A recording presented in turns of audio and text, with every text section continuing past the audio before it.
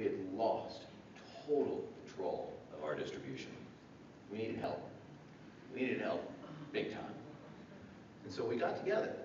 The hotel industry did, in many ways. So we did some things on our own. We did some things as a group.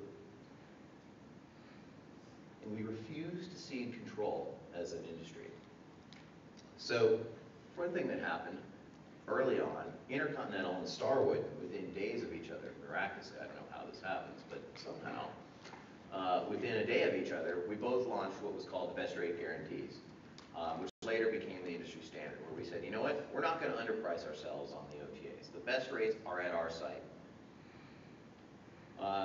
We began a huge focus on improving our website functionality so that consumers would actually have a reason to come to our websites and not have a reason to go looking somewhere else because they couldn't figure out what they wanted on our own sites.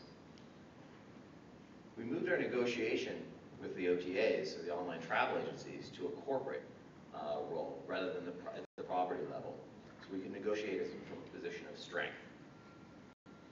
We developed a very aggressive online marketing strategies, and today this seems kind of ironic, but you developed online marketing strategies. Of course you had online marketing strategies, but in fact, at Starwood and most of the chains, we actually didn't have anything at the corporate level.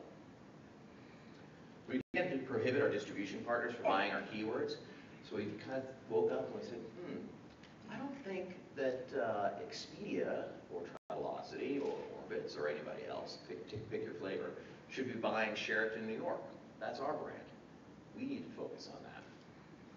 And lastly, we created a pan-industry hotel website called TravelWeb, with what was perceived as an industry friend, Pegasus, which is a distribution partner originally started by the hotel chains many years ago, back when the airlines started their own global distribution systems. TravelWeb since was sold. We built it, launched it, operated it, and eventually sold it to Priceline, which has turned out to be very good for us. And lastly, we also found ways to work with the OTA more positively. So I want to make sure that this isn't just an OTA bashing, because this is about that. There's a place and a time where OTAs are very, very valuable in the hotel distribution network. They'll continue to be. If you just see Expedia's results last week, you can see they're very much and very profitable, very much a part of the hotel distribution landscape.